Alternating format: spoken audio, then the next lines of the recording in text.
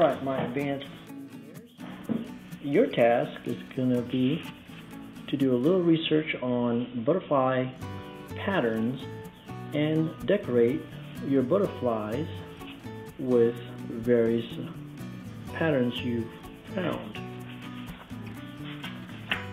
So the first thing we're going to do is we're going to fold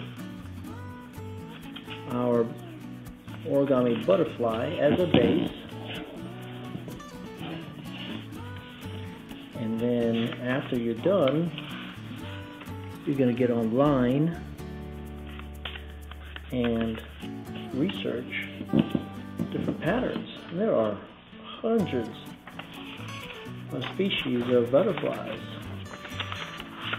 One of my favorites, of course, growing up was the monarch butterfly, and I would see swarms of those coming into a garden when I lived up there in Boston, and they were so cool.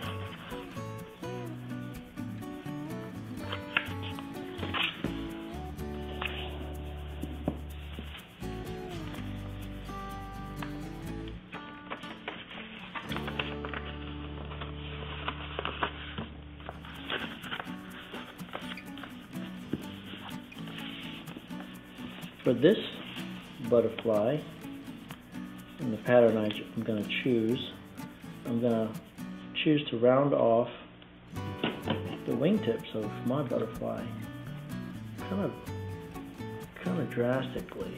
Round it off. Start way down here.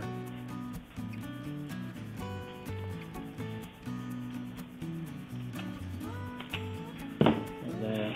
So cut off quite a bit on this one.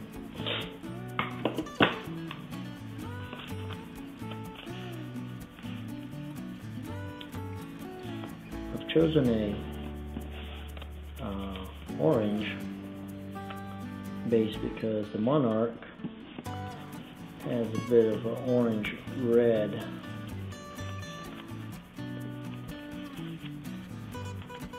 And then, but before I finish doing that, I'm going to go ahead and start decorating mine. Here are the 4 wing tips that I'm going to decorate. Okay. So the first thing I'm going to do is I'm going to sketch a little bit the pattern that I'm looking for. So, and I'm just going to do kind of roughly.